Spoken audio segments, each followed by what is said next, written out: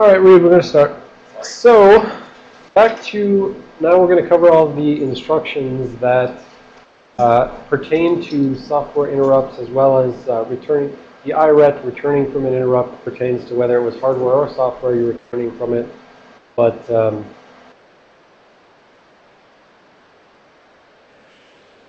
okay, and the int instruction, interrupts, this specifies, if you say int1 or int2 or int3, it says use a software interrupt to invoke the IDT entry at index 1 or 2 or 3. No? Is that right? At index 0. Okay. So you can say int0 if you want to invoke a divide by 0 error. Of course, does it have an error code? No. Good. So, yeah, you say, int0 to cause interrupt. Go to the, it tells the hardware, go to the interrupt descriptor table, like go find the interrupt descriptor table, which you'll see is sort of like the GDT. So it's some table that's out there, the OS sets it up. And then later on, when these interrupts start occurring, you say int0, you're telling the hardware, go find the interrupt descriptor table, go to offset 0, and then, take this logical address and start executing code at that logical address. Ariel, can you grab the door too? Thanks. So, an important thing here is that when you issue a software interrupt, it does not ever set an error code.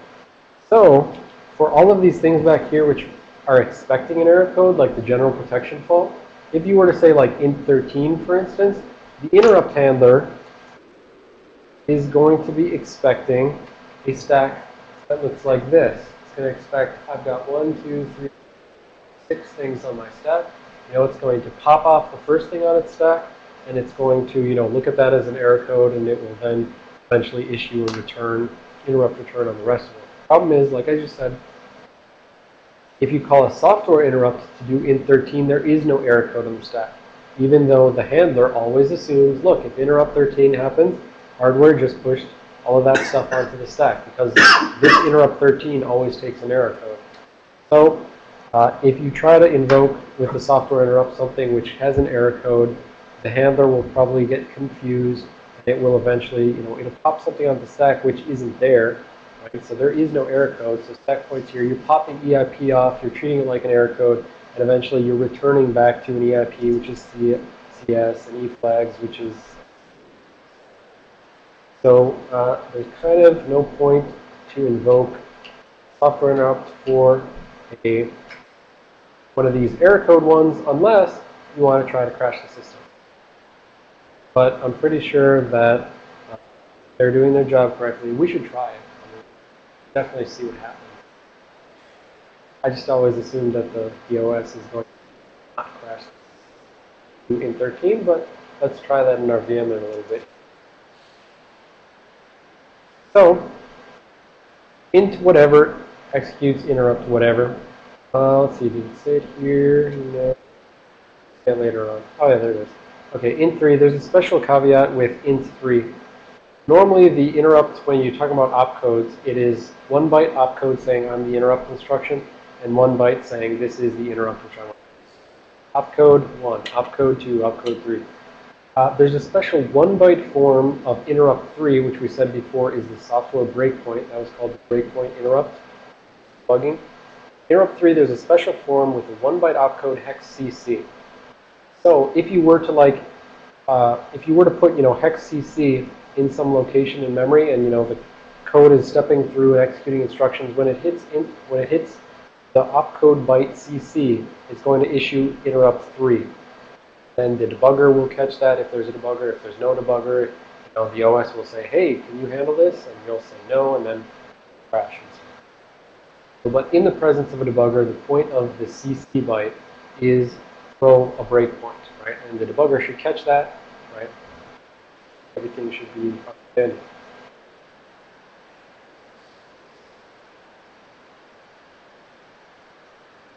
Oh yeah, and remembering way back, if you do, but you probably don't, way back in the intro class, when we were talking about that rep stos, right?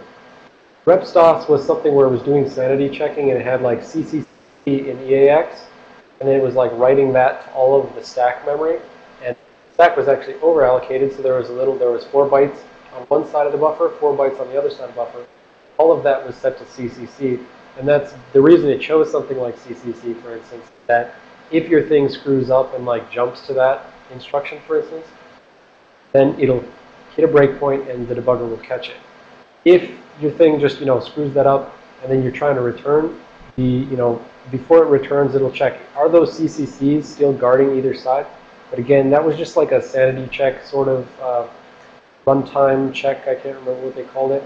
It was just a way so that if you're running your code like in a debugger, you can find out early and conveniently that there's something screwed up here. You're jumping to code which you shouldn't be, and then you'll get a debug breakpoint because it's all CCC. Or you're writing to data which should not ever be written to because the compiler added that in and there was never any notion of that data in your original code. So anyways, that's the reason why that way back in intro class, the thing which used the rep sauce was choosing the value CCC to sanitize memory. So that if anyone ever accidentally jumped there, it would throw a breakpoint. Yes. Right, so he's asking, does GDB use int3? Yes. Does WinDebug use int3? Yes. Any debugger for a software breakpoint is going to use int3. And in particular, this 1-byte form, we'll see a little quick lab later where we can actually prove that it's using int3 with the CC form, even though it hides this fact from us. They try to hide the fact that you're using this int3, but if we read our own memory, we will see through the lie. So we'll get there when we get past interrupts. Which, I'm booking it now, so we'll get there. All right, interrupt return. When you're in this kernel and you want to return from an interrupt, whether it was caused by hardware or software, interrupt return is just like a normal return in that it expects that there's going to be some sort of information on the stack, whether it's just this simple information or the more complex information. Now it's a good question that just occurred to me, like how does it know which form of that it's supposed to be popping off the stack, right? I'm guessing that's based on whether, that's based on whether the CS, so it would have to check the CS, right? They would say, is this CS different from my CS? That is the definition of an interprivilege transfer thing, right? CS, current privilege level is just the bottom 2 bits of CPL. CS, right? The bottom 2, quote, requested privilege level, but in reality when it's CS, that's the current level. So interrupt return, when it comes to the actual implementation of the instruction, it's going to have some logic in the hardware where it says, okay, am I returning from something which is, interrupt? Actually, I'm not sure, I don't think the interrupt is supposed to, the software that handles the interrupt is supposed to put that off the stack and do whatever. So the interrupt return expects that at this point, it's pointing at EIP, CS, E flags. Inside the logic, it's going to check that CS value, the thing it assumes is CS. It's going to say, is the CS value different from my CS value in the privilege level field? It could be a different index, but if it's the same privilege level, then it knows it's dealing with this kind of data on the stack. But it's a different privilege level, it knows it's dealing with it knows how much data to pop off of the stack into registers. Does that make sense to everyone? Yes. So the hardware on interrupt return is consulting the thing it assumes is CS in order to see it.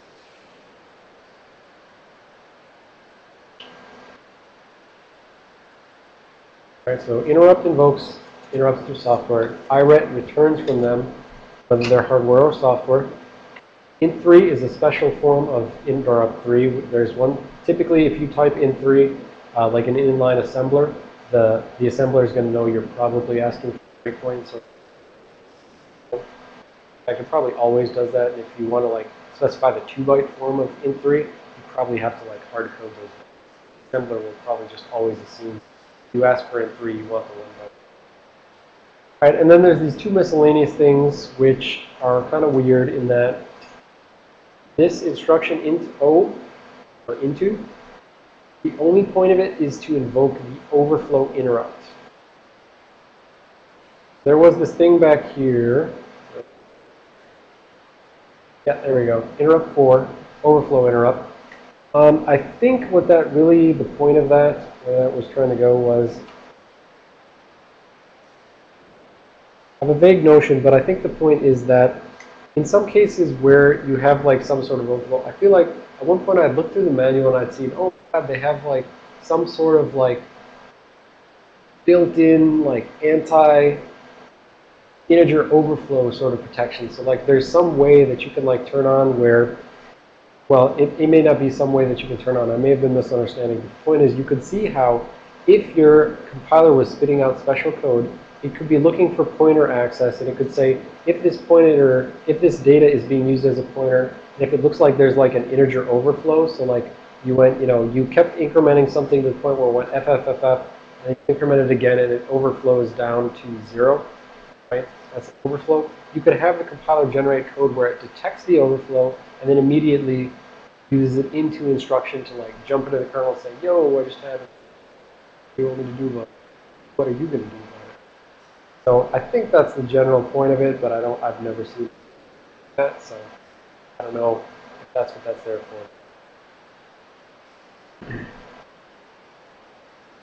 And I should also say that the nice thing about that is you don't have to add in an extra like comparison, right?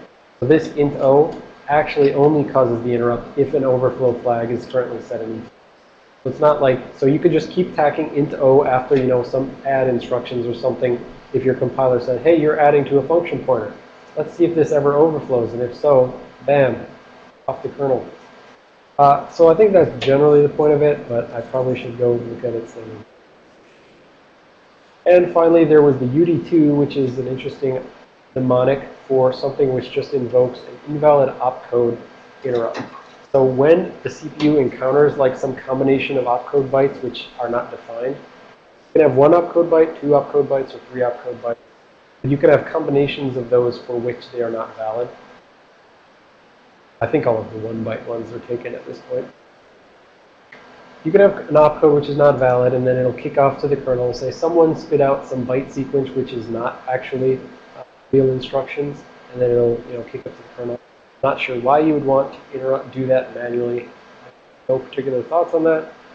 Go find it and let me know. All right, so time for the lab. Try to run shot break down through the other side, or other side defined as current, and current side defined as user space. So, one, we're going to use this to kind of justify my assertion that the hardware is consulting the TSS in order to figure out where that inter-privilege interrupt ends up on the stack. So we can see the stack pointer before we interrupt, and we can see the stack pointer afterwards. And I'm claiming, although this didn't work for some reason in the last class when I did it the first time, I'm claiming that, oh yeah, I know what it was. I said a software breakpoint instead of hardware breakpoint. Anyways, I'm claiming that immediately after you get into the kernel on an interrupt, the hardware will have consulted the TSS. It would have sucked out the SS0 and the ESP0, and it's going to put those into SS and ESP. And so your stack pointer should be roughly in the range of whatever was in TSS. So let's do this thing.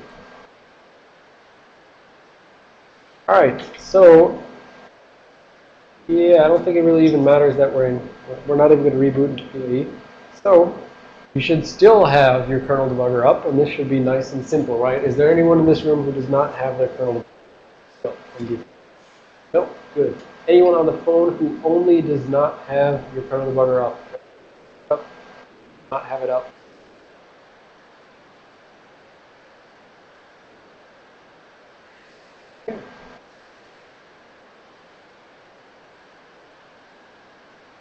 Need to learn how to execute instructions.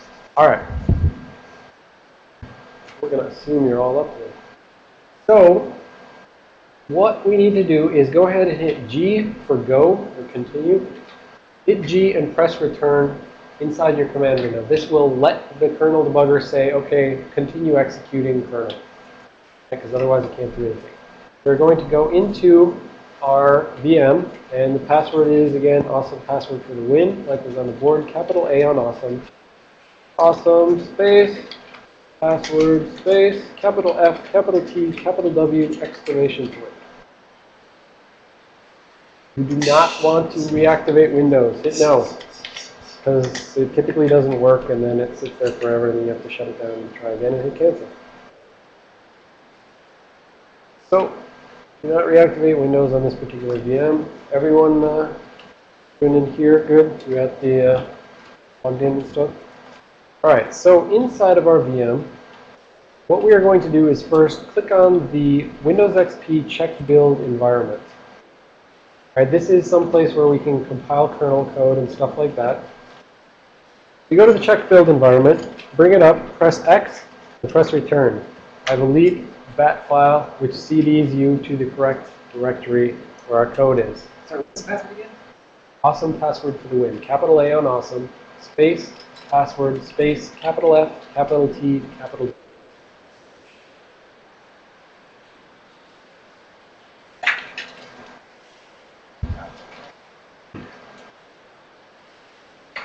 So to save yourself some time, instead of typing CD, you can just do X, press return. The bat file will get you to the right directory, which is just the equivalent intermediate X86 code. Then you want to do CD, break on through to the other side. So you're going to have to hit tab twice, because first it'll come up with break hard or whatever. I don't think I ever got that working. And break on through to the other side. So CD to break on through to the other side.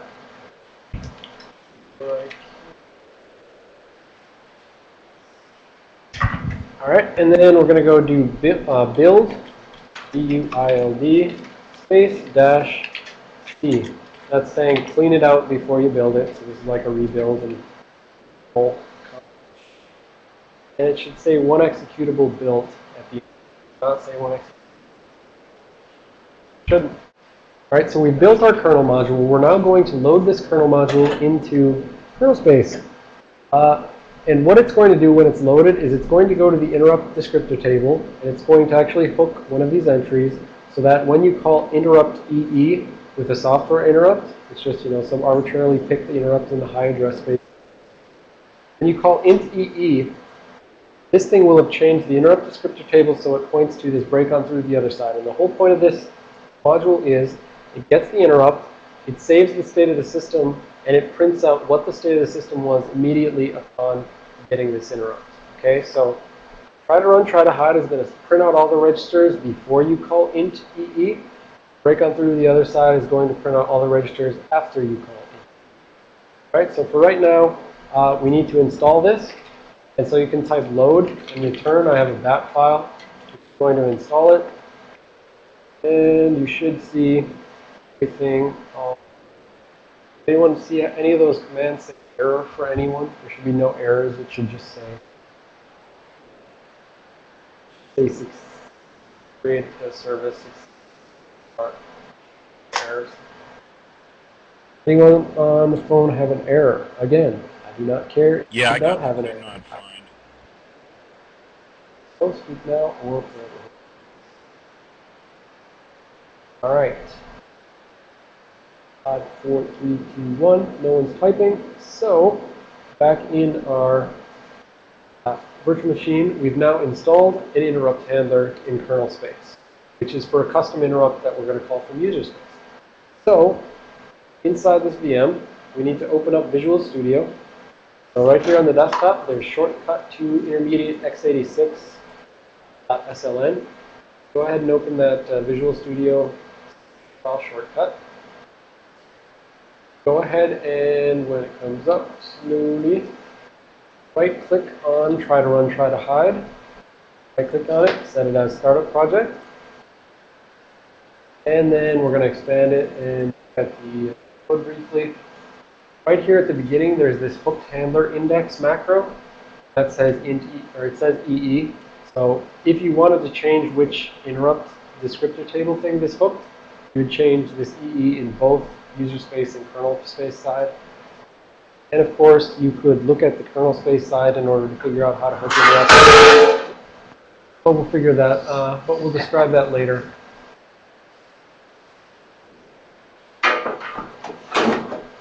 All right. So the main point of this try to run, try to hide, and this is the same code that's going to execute in kernel space, is it just takes these registers and it moves them over to temporary local registers. Our inline assembly syntax, we can move CS register to a local variable, my CS. Else, blah, blah, blah, we get E flags, we get stuff, we get task register for I think I skipped it too fast, but there's the specific instruction str for store task register. So that's again a register to register kind of thing. You can dump the task register out, which is 16 bits. It's a segment selector. Dump it out to a register, and we can take and move that register to. So it does that, then it prints it all out, and then right here at the end, it calls int with handler index, which is. So what we're going to do is we're going to set a breakpoint at the very end. Set a breakpoint there. Got our kernel module installed to handle the interrupt. We've got a userspace code ready to run.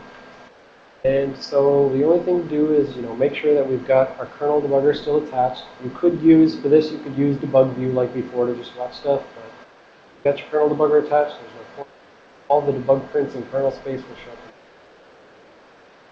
So all we have to do now is debugging.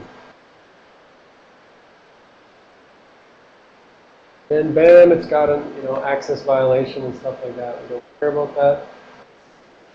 So when you get that, hit so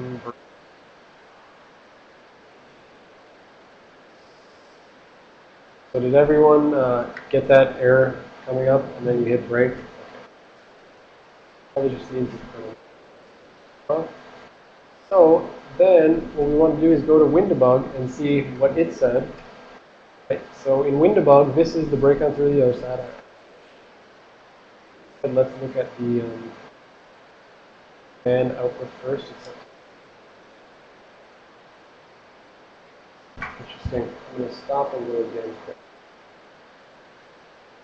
Yeah, it's just a library.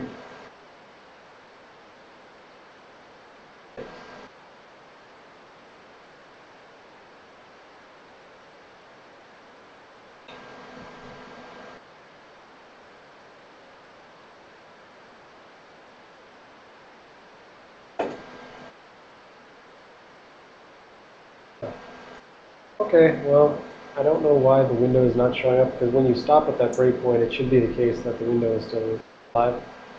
Do it. Oh, well, actually, no, that's right. Look at this error. We actually need to set the breakpoint at the no-op, which was put in there for no reason other than to set a breakpoint there. So there's a no-op immediately before you call the interrupt. Set the breakpoint at the no-op, hit stop, and then debug and start again. If you do it that way, before you actually call the thing, all of the prints will have executed, but the erroneous,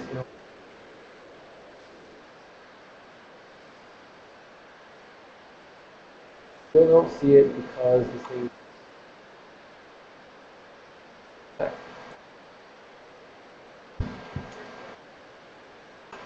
Zeno? Yeah. Are you using the taskbar on the host instead of yes?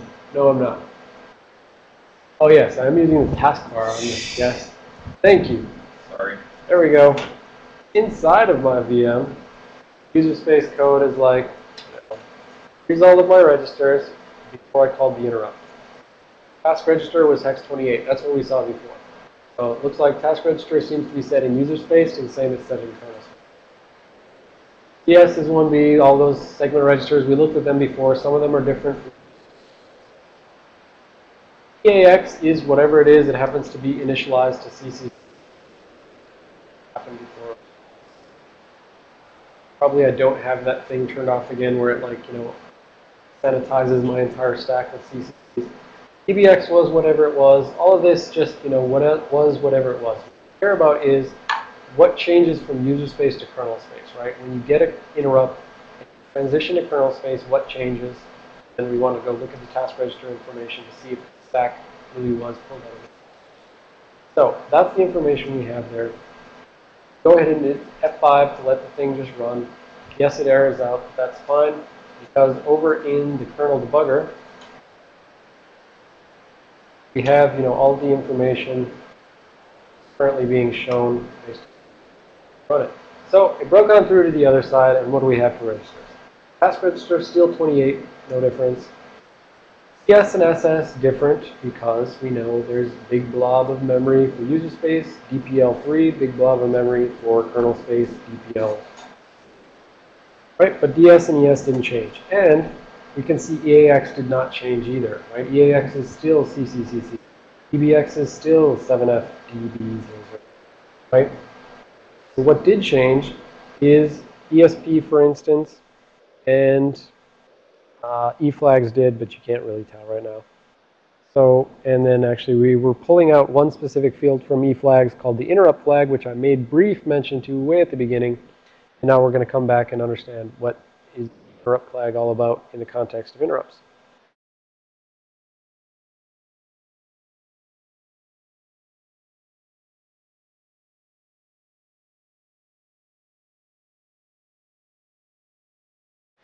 So now we have it being the case here that this does not really prove my assertion before about the task register having the ESP. That task register had like 8055 something in the ESP0. It turns out this is because this kernel driver is not entirely correct. So it is not telling you exactly what the stack was at the time that it came in. So in order to do this, I'm going to wave my hands here, and I'm going to use hardware breakpoints, which you've not learned about yet, in order to see exactly I will go look at the registers window instead of trusting my debug prints. I'll go look at the registers window exactly when I hit the interrupt. So, close your eyes and count to 10. Eyes. Open your mouth and close your eyes. You should get a great surprise. That was on Simpsons, so it's not dirty. All right.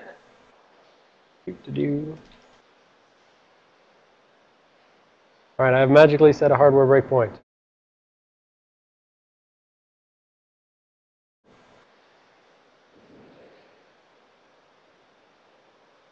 All right, I start debugging. I'm about to call the interrupt. I go, and then, oh, no error message, because in reality, that hardware breakpoint is just fired off in the kernel.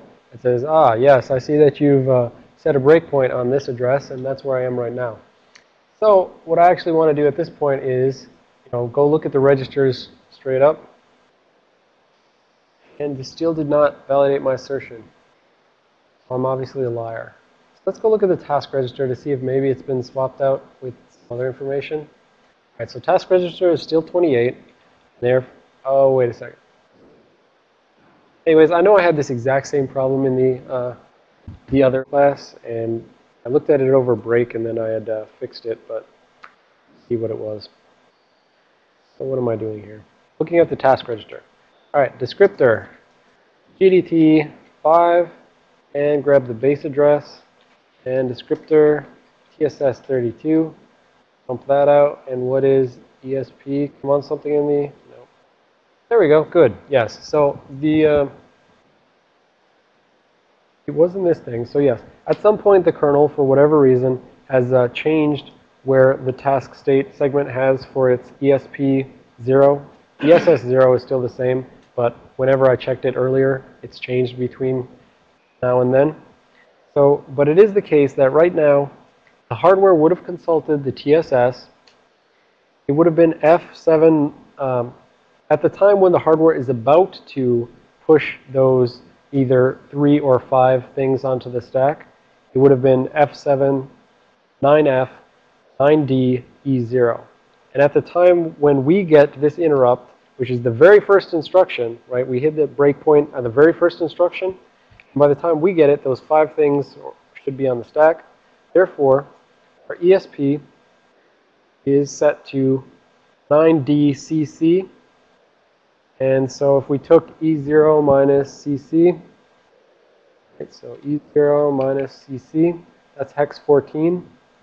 And so hex 10 is, 4 times 4, and another 4, so that's 5. So 5 times 4 is hex 14. So we've got 5 things on the stack waiting for us right exactly when we hit the interrupt. And if we really want to look at them, we could open up a memory window, for instance, and just type in the register ESP. And we could change from byte to long hex things. So if we're an interrupt handler, we expect a certain form on the stack when we get it, right? And in the case of, the 5-byte privilege transfer, right? we should see saved EIP, saved CS, eFlags register, saved ESP, saved SS. And these values do actually match up. They make sense. The 40 something something something is a user space kind of default address. 12 something something something is a user space stack address. So they pass muster. And if you looked at the segment registers, you could take each of these segment selectors, shift them by 3, and see that, yes, these are the user space code and data segments. So there we go. When you issue an interrupt, it goes to an interrupt handler. We haven't seen the definition of the interrupt table yet, right? But when you issue an interrupt, the hardware, one, goes, I don't know which order is which, but one, it goes out to the task register, finds the task state segment, and says, where's the ESP which I should dump stuff onto? And it dumps, these 5 or 3 values onto the stack. 2, goes to the interrupt descriptor table at the index you asked for. In this case, it was EE. Then it finds the logical address there, and it goes to that logical address by changing the CS and changing the, and that's one thing I should say, that logical address is, you're vectoring to some code, so it needs to change that logical address, take the CS out of that segment selector, put it into CS, then go to code at that 32-bit offset. Yes. Interrupt handler code. But, most of the other stuff doesn't. EAX, EBX, EBP even does not change. Right? So you are still pointing at a user space stack frame at the time when you get into this. Right? There it is. EBP, 12FF something, right? So it's on you, the interrupt handler. If you want to start a new stack frame, start a new stack frame. All right, so I want to go on to the description of the table so that we can see, how you set up a table, how you would manipulate a table. And so we can talk about the new attack that I found.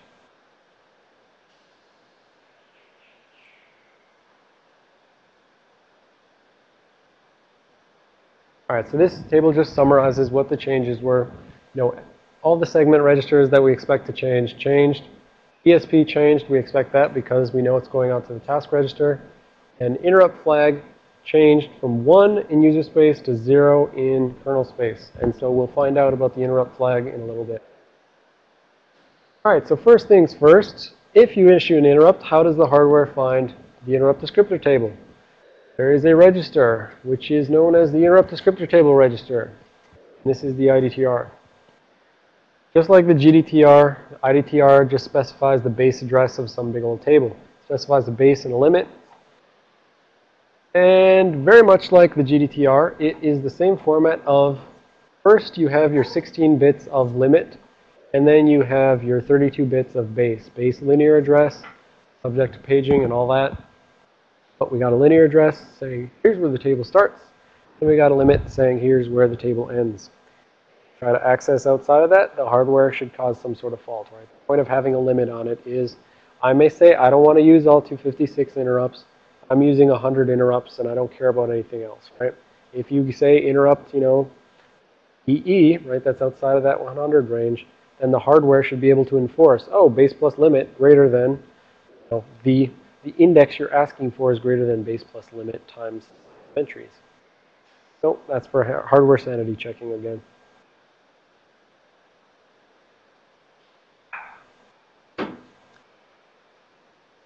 Two new instructions, LIDT and SIDT, very similar to LGDT and SGDT.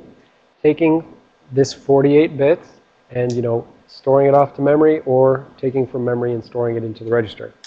Only privileged code can set the register, but unprivileged code can read the register, and this was the basis for the red pill virtualization detection that we'll see at the end of this slide.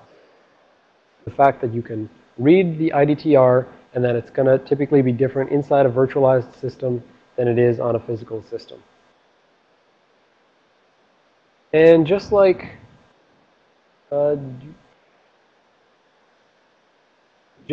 with just like that 48-bit thing that WinDebug broke up to the GDTR and the GDTL, this also has the IDTR and IDTL, so that if you only want to look at in WinDebug, right, if you're OS code accessing this, you better just read the entire, I mean, you don't have a choice. When your OS code accessing this, you issue the SIDT instruction, you get back 6 bytes stored at whatever location you asked it to store it at, and then you need to parse that yourself into the 16-bit and 48-bit or 32-bit part. So here's the basics of how the interrupt table looks. Well, this is the basis of how you know how big the interrupt table is anyways. Hardware consults the register, looks at the IDT base and says that's the base address for interrupt number 1, aka index 0. And it knows that you start at that base virtual address and you add the limit, and that's the total size for the interrupt table. It need not be the maximum 256. We just said that the hardware can enforce if you're trying to access outside of the bounds of the interrupt table. It can definitely detect that. So inside of this table, there are a bunch of, again, we see 8-byte structures, right? So 0, 8, 16. A bunch of 8-byte structures, each of which is a descriptor very much, well, somewhat like how we saw a bunch of 8-byte descriptors for the GDT entries. So there are 3 possible gate types in the interrupt descriptor table, each of which is really just a different structure type. And we did see that call gate, which is another type of gate. And these gates kind of just are saying, whereas a segment descriptor can have code and data segments, which is saying like this is a blob of code and this is a blob of data, gates are kind of implying that you're, going through this location to execute code somewhere else, right? This is an opening between that user space, kernel space divide, right? There are gates between user space and kernel space. And the OS says you may only enter this gate. And so in the GDT, we saw one instance where it wasn't just straight up like, here's a blob of data structure, here's a blob of code.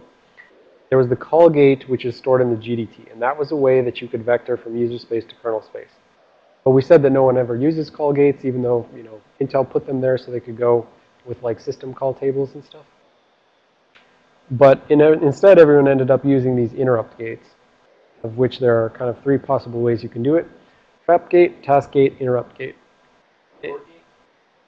Wait, what? No board Can't hear you. What gate? gate. Board. Board? Not board, but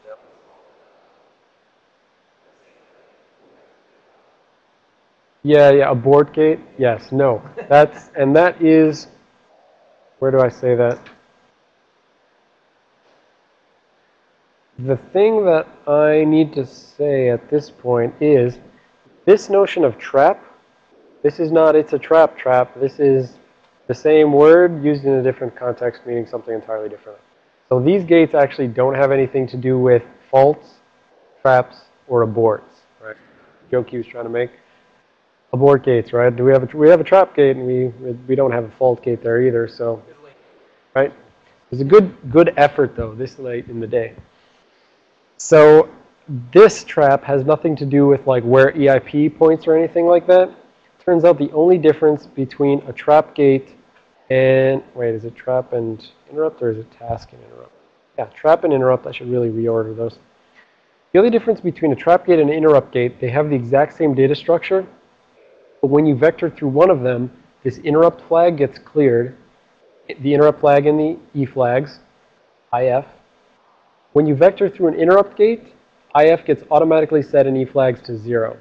When you vector through a trap gate, there is no change to interrupt flag. And how long do we have to go before we hear about that? Or am I just supposed to explain it here? Nope. Many slides still before I explain that. But for now, that's all you have to know is that, if you go through a trap, no change in the interrupt flag. If you go through an interrupt, it automatically gets set to 0. And as it says at the last point, interrupts are another limited and controlled mechanism that the OS can set up by which you can transfer from user space to kernel space in a way that it knows and controls.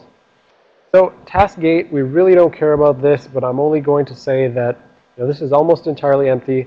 These TSS, what I should do is I should go check those IDT entries. Task gate, we don't really care about, and it's basically a way we said the TSS is used for an Intel notion of tasks, and Intel gave hardware support for this notion of task. It was supposed to be used for like swapping between different process contexts, right? When we saw that big TSS structure that had a bunch of registers, which I said aren't even used in Windows, but I said SS0 and ESP0 are used. But when Intel made those data structures, they made it so that if you wanted, you could have one task save all of its data state to that, and then switch over to another task, potentially through like a trap gate or through different task switching things. But the way that OSs do it themselves is they make up their own data structures however they want, because I think they felt that the task gate stuff, the TSS stuff didn't store all the information you would actually want to store, like floating point registers and things like that. When you're switching between two different contexts, you don't want it to be the case that your floating point registers get destroyed. So I believe the task notion was too limiting. People don't use it, and therefore the only thing you should know about the task gate is it's one way that you could potentially switch between tasks if you were using tasks, but we're not using tasks. I say that, but then you saw those task entries in the, you saw all those TSS entries in the GDT, as Ariel pointed out. There's like 4 or 5 of them. So we probably are using it, but I don't know how we're using it, so I pretend that we're not using it. Anyways, interrupt gate descriptors. This is the key one that we want to know. So looking at this, it's actually a very simple data structure relative to, for instance, our segmentation thing. We got a segment selector. We got a 32-bit offset split up between these two pieces. That's a logical address. That's a far pointer. And it's saying when you interrupt, the hardware goes to, interrupt 1, interrupt 2. Each of them has one of these data structures.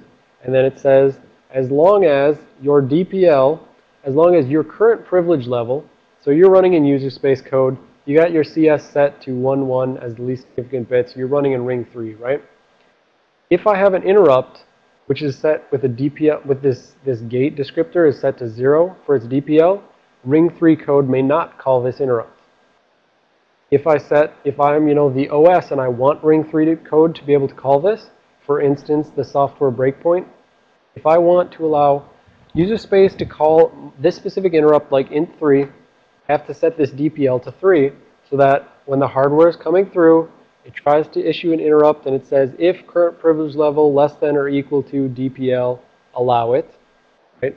And so that'll just allow the hardware to continue, and when the hardware continues, it grabs this far pointer and it changes the CS and EIP to CS is set to the segment selector, EIP is set to the offset, right? You've just basically, jumped to a far pointer, right?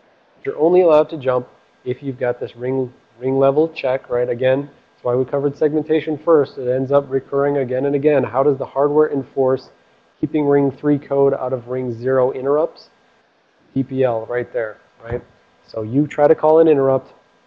So that's probably the reason why we can't, for instance, like call some of those interrupts that expect, some of those interrupts that the kernel only expects will come in from hardware, right? Because it's going to be setting the interrupt descriptors to 0, because the DPL doesn't matter for hardware, I should say, first of all. Hardware calls what hardware wants.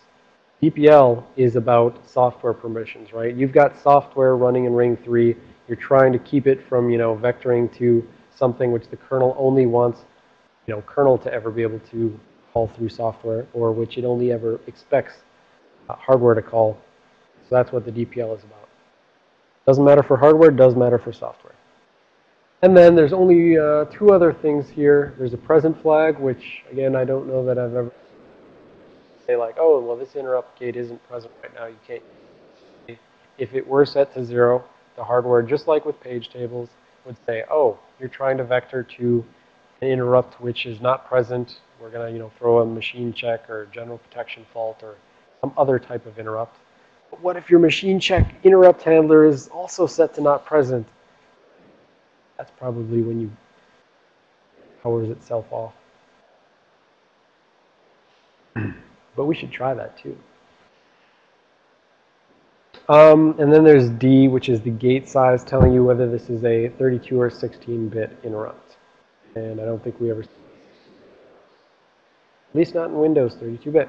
So, only difference between interrupt gate and trap gate, blink and you'll miss it, is this field, which is mostly set to hard-coded bits, and which, if this were like, for instance, a GDT thing, would be like, turn out to be something like the type field, right? So it's kind of overloaded. It's kind of like it's using the same sort of structure as the GDT. Sort of like this one right there would have been a system field, and these four right here would have been a type field. But in reality, these are hard-coded down, and therefore this is interrupt. This is trap. And the only difference with trap versus interrupt, I said before, is if you bounce through an interrupt gate, automatically interrupt flag will be set to 0.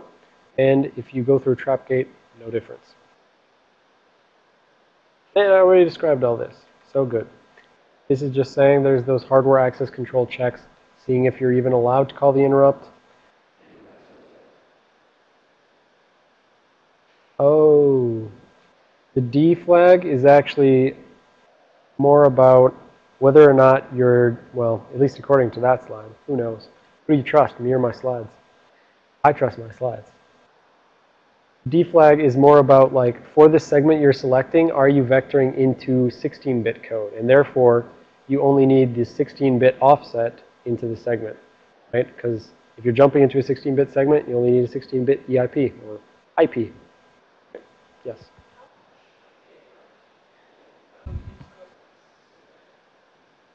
Well, we'll see here in a second when we use that descriptor thing in order to dump the entire, when we dump the entire IDT, similar to command like we did before.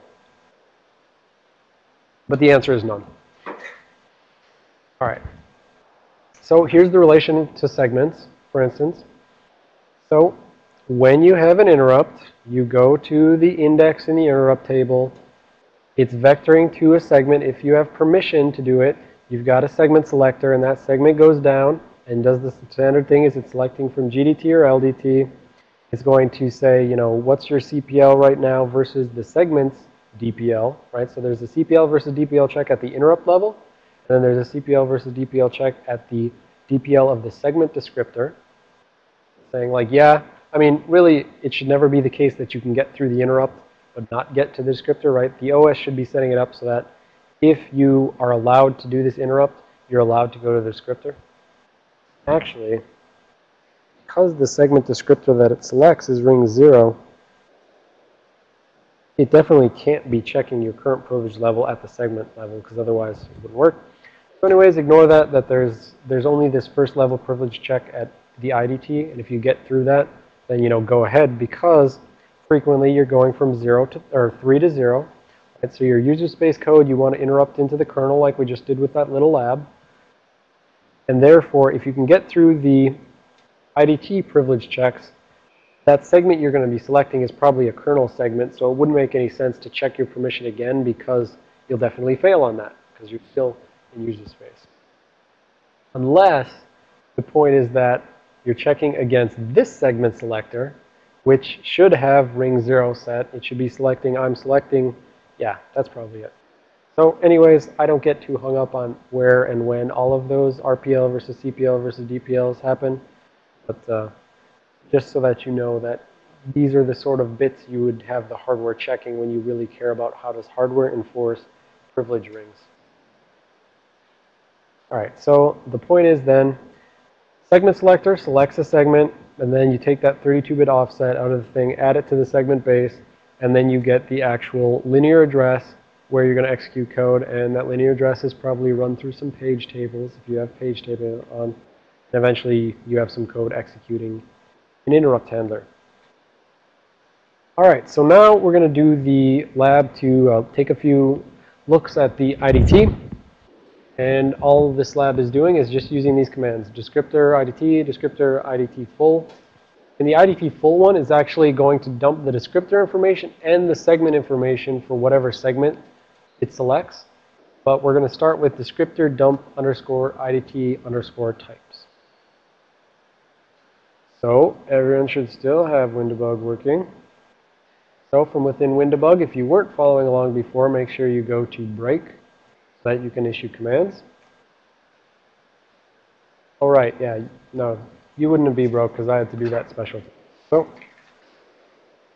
So what you're going to do is saying descriptor space dump underscore IDT underscore types. And so we said there's 3 types of gates that can be in the interrupt descriptor table: trap gate, task gate, and interrupt gate. So this will run through and tell us what they all are. So I'll just go ahead and hit return there. And you can see that most of them are 32-bit interrupt gates, meaning that they're vectoring to 32-bit segments. We've got a couple that are no entry, so it's just, they're 0, used by anything. I believe, no, that's not the case. We have one task gate here. So IDT of 12 is currently set as a task gate, and IDT of 8 is a task gate, and IDT of 2 is a task gate. Now, if we wanted, these are below the, 32 initial set things. So if we want, we can go back and check our notes about, what is interrupt 2, what is interrupt 8, what is interrupt 12.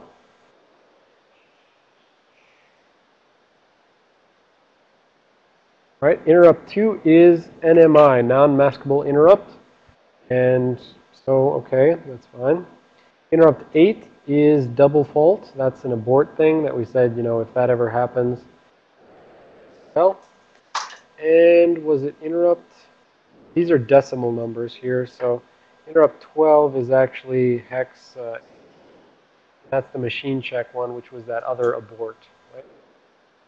So for each of these, the OS has actually set up that it needs to do some sort of task switch, and that's why we are actually using tasks to some degree, but I don't know whether this is like really required by the hardware based on how you handle these, or if the OS shows it. I have a feeling they're required by hardware, but I don't know.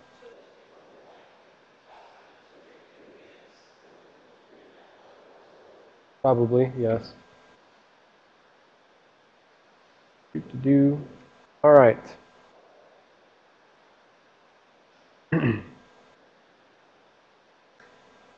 So, right, we dumped out all of the things, but what if we want to look at some specifics of, one of these gates, right? So we said, for instance, interrupt 1 is the hardware breakpoint for, if the debugger sets a hardware breakpoint, it's interrupt 1. Let's do bang descriptor IDT 1. And actually, I'm just going to do underscore IDT full, just so that it prints out the descriptor for the interrupt thing, and then it's going to point out the descriptor for the segment which it selects. So, what does this say? It says DPL is set to 0, so user space code should not be able to just say int 1. Right? User space code will be ring 3. This says you must, be ring 0 in order to do this. That's fine. Segment selector says hex 8, which turns out to be GDT index 1, which was index 1 was actually the code segment for all of kernel memory, all of memory in ring 0. And if you print this out, you can see that as well. It's the 0 to FFFF1, right? But what we really care about, since we know that that segment is based at 0, is we can just grab that offset, 804D, whatever, and we can throw that into our disassembly window over here. If we do that, it's now going to show us the code which by default handles hardware breakpoints for the OS. And we can see this is in the NT-kernel module, or sorry, the NT-kernel itself.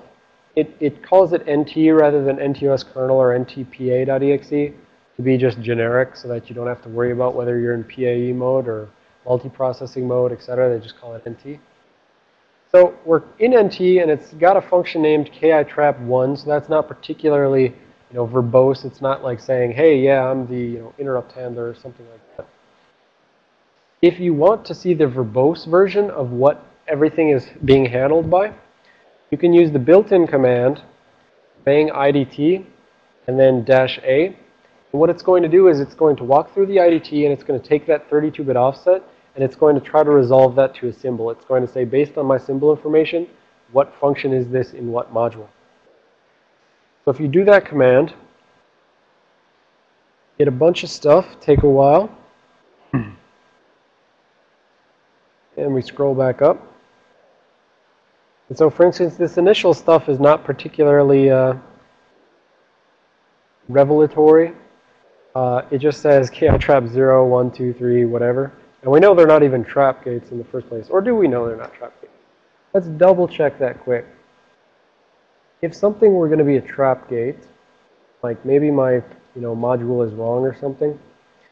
If something were going to be a trap gate, we would expect that it would have a trap gate descriptor, right?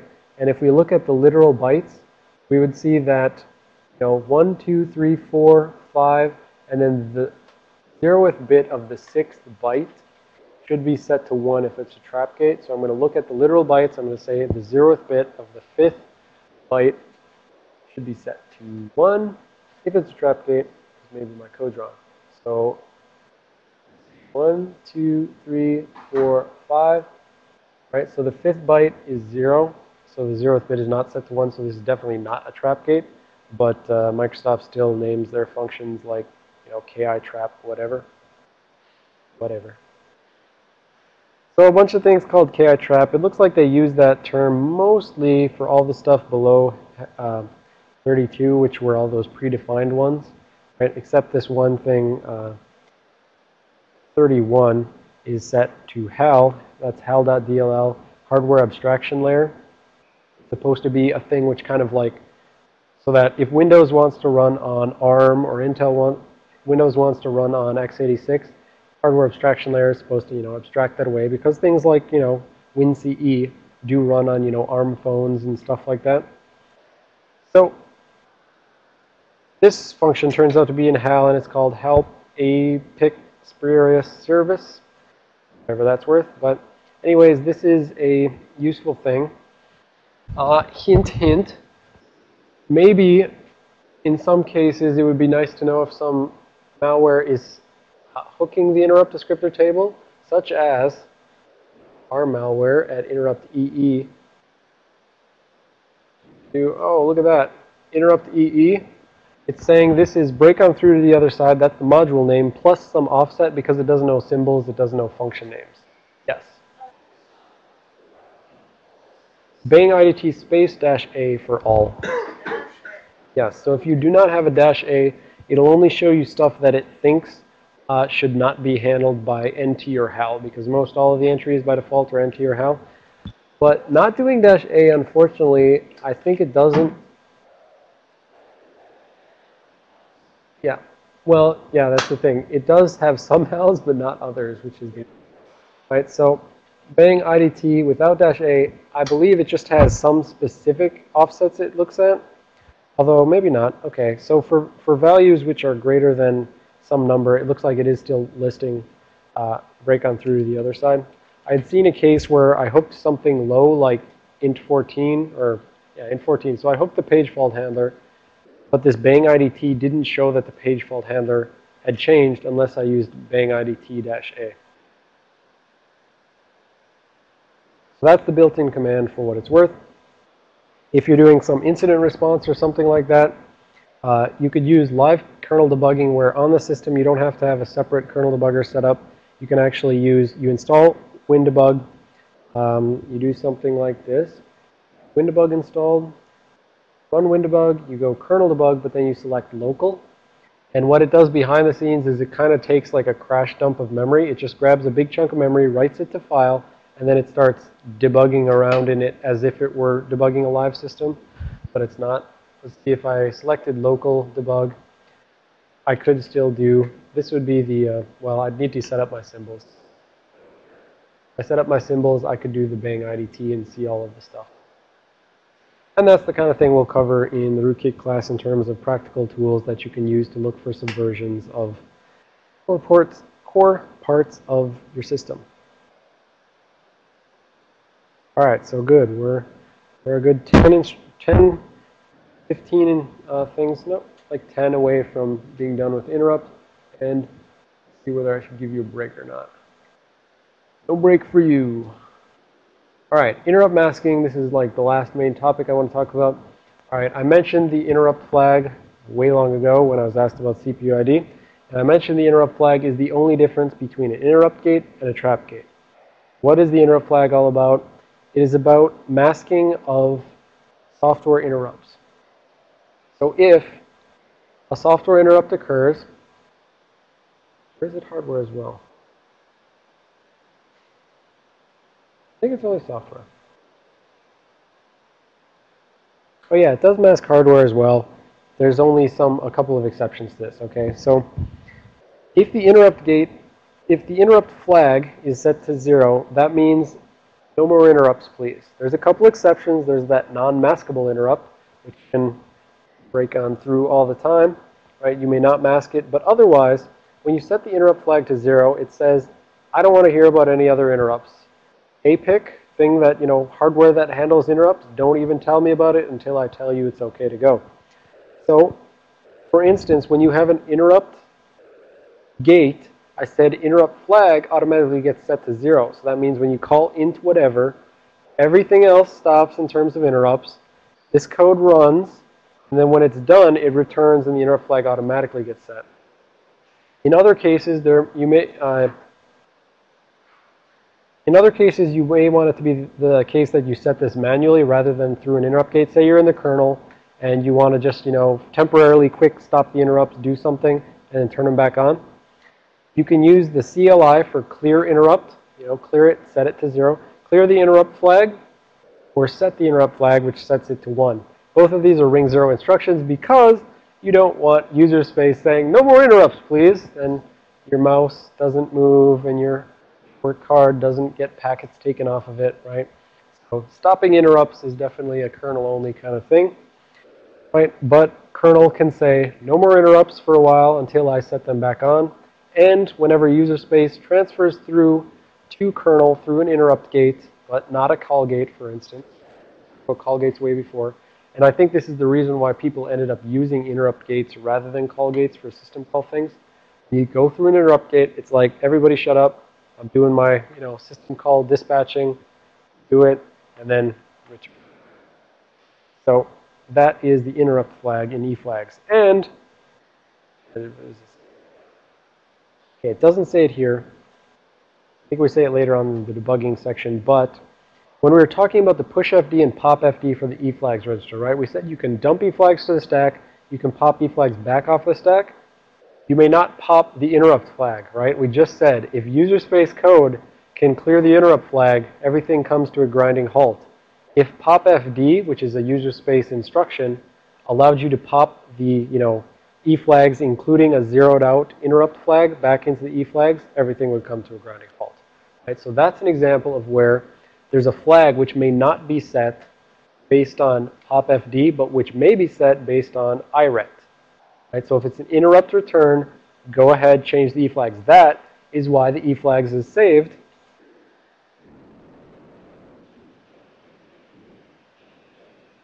There, right? Why do you save the eFlags what it was beforehand instead of just going back to whatever code was running and leaving everything the same? Is because that beforehand eFlags was definitely not set to having its interrupt disabled. Right? But afterwards, if you've just jumped through an interrupt gate, it definitely is set to being disabled, right? And so you need to return back to the same state you were at. And the only, I'm not going to say it's the super only way, but I'm pretty sure it's like almost the only way that you can set the interrupt flag. Yeah, we just talked about those two instructions. But so other than the, set the interrupt flag and clear interrupt flag ring 0 instructions, the only other way you can set the interrupt flag is when you're popping eFlags off of the stack as part of an interrupt return. And we'll see when we get to debugging, right when we're done with this section, that there's another flag related to debugging which is similar. You can only do it with an IRET, and there is no like other special commands for this one. You can only do it with an IRET, and that's the only way you can set that flag.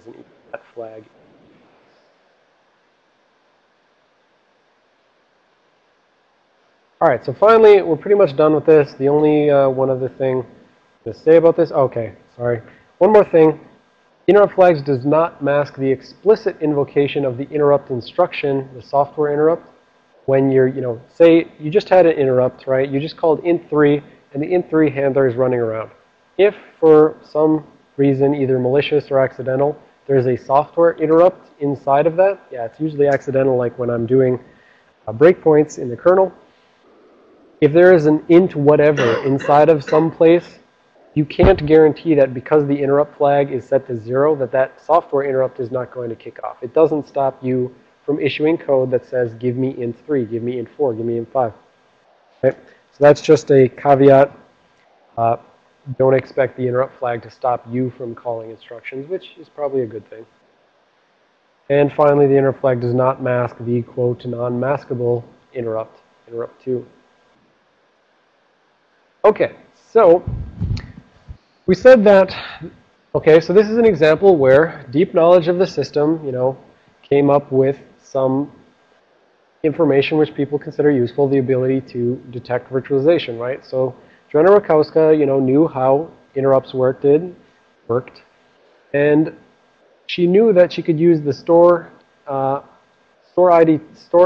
register instruction in order to read out the value in the IDT. And what she observed was, and I think she said in her original paper, she was like playing with some rootkit in, yeah, she had like a, I believe it was a Linux rootkit. I don't remember the name, with an S. She was playing with a Linux rootkit, and the rootkit was just crashing all the time in her VM. It turned out it was because the rootkit made some assumptions about where the IDT was, right? And so they just said, like, I know that the IDT on this Windows system is always right here in virtual memory. They didn't even, bother with consulting the interrupt table register. So the rootkit was crashing. She was debugging it, and she's like, this seems to be expecting that the IDT is right here. But why would it expect that? Because in my VM, it's actually right here. And she's like, oh, I go outside of my VM, the interrupt descriptor table is always here. I go inside my VM, it's always someplace else. And understanding the fact that there's disparity there, she could say, if I see that my interrupt descriptor table is in this rough range, I know I'm in VMware. If I see it's in this range, I think I'm in virtual PC. So it was just because, like I said before, virtualization systems can't let the guest OSs have access to this one register that exists for the hardware, right? They must virtualize registers, expose fake interrupt descriptor tables, right? And therefore, these can differ between hardware and virtualized systems.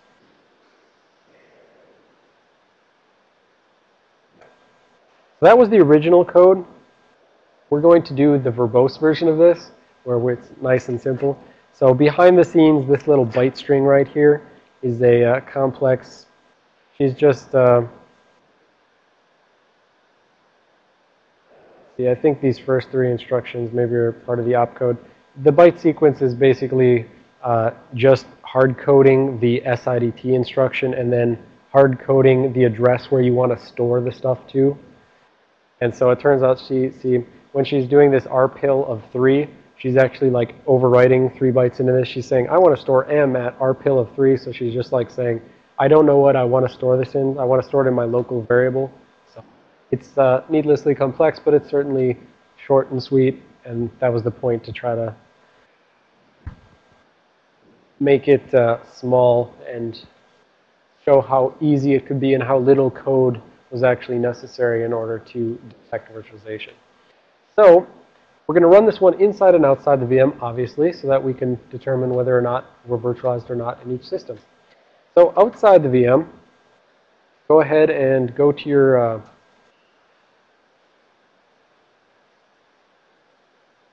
Visual Studio, and we want to set the startup project to verbose red pill. And if we look at it, it's fairly simple. We have a local variable storage, which is 6 bytes long, to hold our 48-bit, interrupt descriptor table register. And we even mem set that to 0, just to be sure. And then we just issue the instruction SIDT, which says take whatever the IDT register is, store it to the memory address that I'm giving you now. And that memory address here is the storage address. And then all it does is it looks at the most significant byte of that 6 bytes, and we know that since it's 32 bits worth of base and then 16 bits worth of limit, all you really care about is the most significant byte of the base, right? You're saying, does it start with 8000? Does it start with F000? Because what she found was that between virtualized and real systems, it was that most significant byte which was differing there. So that's all it does. And right now you can see it's saying if that byte starts with FF, then this code is being run in VMware. So I'm expecting right now that when I run this outside of the system, the IDT does not start at some FF something something something address. All right, so set a breakpoint at the very end on return cassette and run it. And let's see if it actually works. This code is being run on a normal system. Fabulous. What about inside the VM? So now, back at your kernel debugger, you need to let the VM actually run. So in your kernel debugger, hit G and return to go.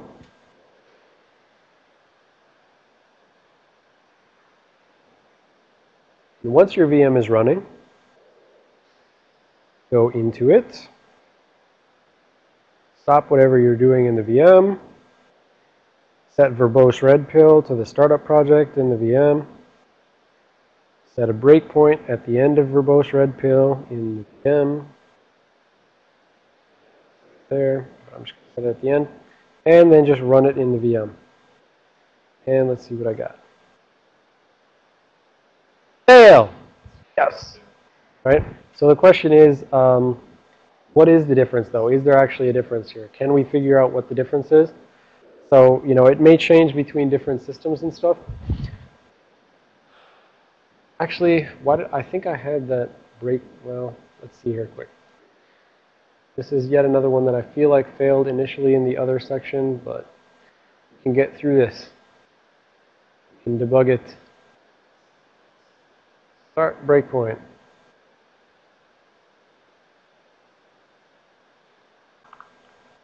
Need a...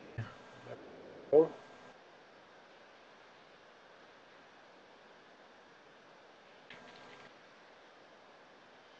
There, 1, 2, 3, 4, 5. That one's 800 something. And outside of my VM, I feel like it's going to be 800 something as well. You know, for all I know, VMware changed this so that it doesn't actually, you know, look completely different now, right? But, yes.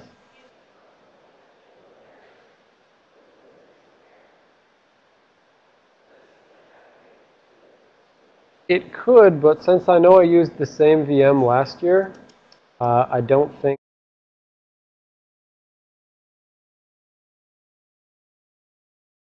it is the case. Give me a second.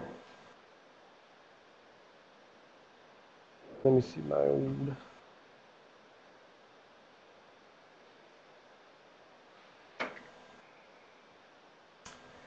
Oh, that's lame. It doesn't want to let me look at my IDTR register from local kernel debugging, even though it's obviously allowable. Actually, I'm going to look in Visual Studio instead.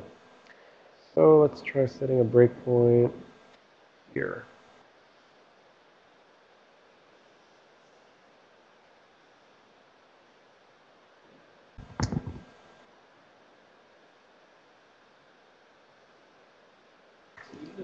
The same value inside. I don't think so necessarily. 1, 2, 3, 5. Wait, 0, 1, 2, 3, 4, 5. Yeah, it's definitely different. Right, so outside my VM I got BA, and inside my VM I got 80. Did anyone else see 80 inside the VM? Yeah. Right. So I would suggest that because, like I said, this, I didn't say, but this can kind of float around. Actually, if you go look at like the original description, she didn't say anything about this FF byte. I set that based on my previous use of this VM. I saw that inside my VM, oh, it looks like it ended up being FF, so I'll set that in my verbose read pill.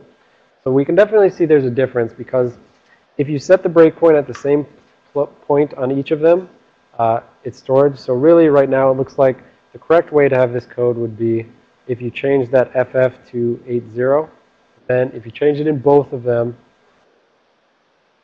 then inside the VM it would say, oh, I'm a VM, right? Demo failed, but whatever. You can see the difference here, right? All right, so that's it for interrupts, which we totally whipped through.